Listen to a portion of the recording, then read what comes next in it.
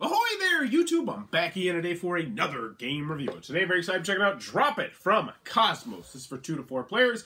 Age is 8 plus. It'll take about 30 minutes to play. And in Drop It, you're going to be taking wooden pieces and, well, you guessed, dropping them into this Tetris-y-looking plastic board right here, trying to maximize the most number of points you can get. It's not going to be that easy, though, because when you're dropping pieces, you have to be concerned about where they are, what they're touching, what they might be touching, where pieces are going to go flying, all sorts of different stuff like that. It is a light, simple family game, but is it good? Let's open it up, and I'll tell you what I think. Alrighty then, we're going to take a look at what you're going to get inside of Drop It. So first and foremost, we have our handy-dandy rule sheet.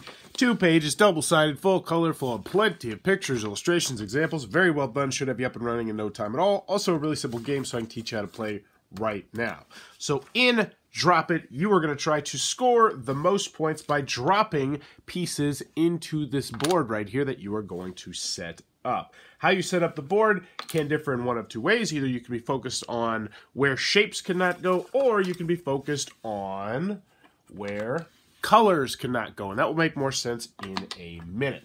So let's go over the components. Let's get into the gameplay. So first, component-wise, you're going to get your handy-dandy little board here where you're going to keep track of score. It's really nice, perfectly serviceable. It also has spots in the middle so you can put plus 25 and plus 50 once you round around the board. Nice enough.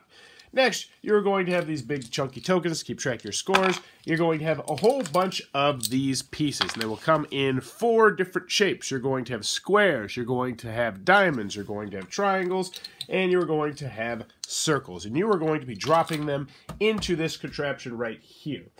Depending on the player count, you'll get different amounts of the different colors. So I can't really tell you which ones you get and which ones you don't get. It's all laid out right there. The easiest way to tell you is if it's 4 players, you get 1 color. But if it's 3 players, you get 1 color, then 3 of another, and then you can see it right there. Next, you're going to have this little board, which you're going to set up at the beginning of each game. It's really easy to set up. You just slide it in right there, and you're good to go. Next, you're going to put on the pieces on the sides. You'll put in these pieces right here, which will tell you where you cannot put certain shapes or certain colors. Then down here, this is going to separate off areas where you cannot place things. So for instance, I could not place a square anywhere, because there's no square, anywhere from here to there to there to there. No squares here. But also, down here on the bottom row, I cannot place a diamond, and I also can't place a circle. So as you can see, you're going to have to pay attention to the left, to the right, and also what's down here. But that's not all, because when you're playing pieces, you also are going to have to make sure that you don't have 2 of the same pieces touching each other. So if these 2 squares were touching each other even just a little bit, you get no points. Also, you have to make sure that 2 of the same color are not touching each other. So if these 2 are touching each other, you score no points if you're the one who just dropped it. Let's just show you how the game is played, because it's a really simple game. So on your turn, you're going to take one of your pieces, any one of your pieces that you have, and you're going to try to figure out how you can possibly drop it in here to score yourself some points, following these rules, those rules, and the don't touch any colors or shapes that are similar to you. So let's take a look. I got... Don't put any diamonds down here on the bottom row, and also don't put any circles down here on the bottom row. So maybe I could squeeze in a square. Maybe a square will get me a point. A square does not, because it is not quite... Actually, yeah, my mistake. So yeah, it is down there. It's in the 1-point quadrant. And as you can see, it's really kind of nice how they divided up the quadrants. You can clearly see anything below here is 1 point. This is 2 points. This is 3 points. This is 4 points. So I would score 1 point for me. Hooray. So I'd move myself up 1 point. Now would be the next turn. They might say, well, let's see, I could probably get into this row 2. No triangles and no squares. So, you know what? I'm going to go ahead. Oh, but I was going to drop this. But if I do it, I have to be careful because it can't go right here. It can't be on that section. So maybe I can kind of lean this up against that. Get real lucky. We'll see. Nope, not lucky at all. So I would get no points there. The next person might be like, yeah, I'm going to try that same strategy, but over here. And so they might drop that. And you're going to continue to go until you haven't run out of pieces. The last other rule that I forgot to mention is that if you put in your piece and it's poking out of the top like this, so it's like all the way at the end of the game, that is not a legal move as well. So, how do you say how many points you get? You get points based on where you are. So 1 point, 2 point, 3 points, 4 points, 5 points, 6 points, 7 points, 8 points. But there's also these little circles, which hopefully you can see. Yeah, these little circles right here, these bubbles. And if you're in a small bubble, you're going to get 1 extra bonus point. If you're in a medium bubble, you get 2 extra bonus points. If you're there, you get 3 extra bonus points when you drop it. And you score everything after you drop it because, as you can see, things are going to be moving all over the place. But you're going to continue to go until everybody's used all their pieces. Whoever has the most points will be the winner of Drop It. And that, in a nutshell, is how the game is played. Alright then, Drop It from Cosmos. What are my final thoughts? Let's go over the pros, let's go over the cons. First, on the con side, game's not going to be for everybody for a variety of different reasons. It is a light, simple, family weight game about dropping wooden pieces into a plastic Tetris-y looking thing.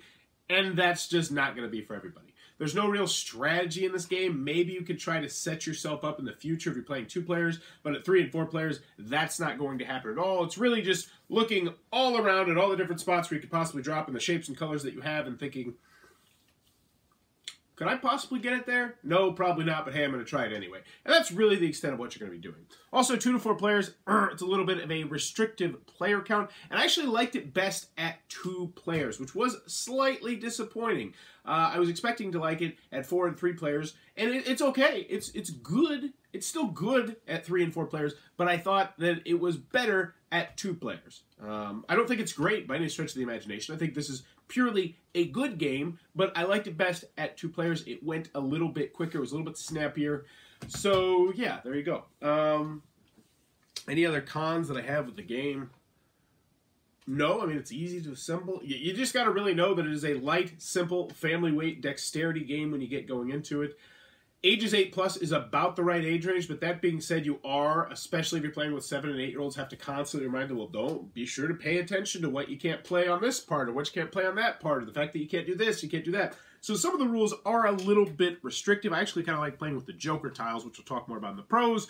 But moving on to the pros, Drop It's good. I like it. I think it's a good game. I'm going to be keeping this game for my classroom to play with those kids. They really did enjoy it a good deal, and there's a lot to like about this game. So first, component-wise, great components. Top-notch from the top to the bottom. The cubes, the board, the big plastic standee, the wooden pieces. It all looks and feels good. It fits in the box nice and easily, and I like all of that. It was more thinky than I thought it was going to be. Not saying it's a complex game, but you really do need to think about where you're placing things because you have a lot of restrictions when you play because you have to be looking at the bottom, then you have to be looking at the sides, and then you have to be looking at the shapes around where you're dropping and the colors around where you're dropping and the shapes and colors that you have. So there's some kind of like a little bit of a rationing like, man, I've already spent 3 of my circles. Do I really want to spend my last circle this early in the game? And it does add another unique element to the game, which I did enjoy. There's not much really else I can tell you about it. It's a pretty straightforward game. I liked it. The kids in my class really enjoyed it. We had a good deal of fun with it. 4 players was our least favorite player count, but that being said, it's still a good game at 4 players. Everybody still had fun. It's just the 3 people that had already played it at 2 players were like, yeah, I think I like it best as a 2-player game, and I agree with them as well. So in the end, Drop It from Cosmos. It's good. I like it. If you're in the market for an abstract strategy game where it's more dexterity, dropping things down into there, trying to figure out what's going to happen, I think this is one you might want to check out. There's also simpler rules. I did not give those simple rules an opportunity to try. But you could put those in, and you could probably dumb this down to, say, a game for 5-year-olds, which is one thing that I probably will do, actually, this weekend, is play this with my 5-year-old son, but just with a little bit less restrictions. So that is Drop It from Cosmos. If you're in the market for a light, simple, dexterity, family, abstract strategy, I guess would be game, be sure to check this one out. If you enjoyed this review, please be sure to click on that subscribe button down below in the comments below. Let me know.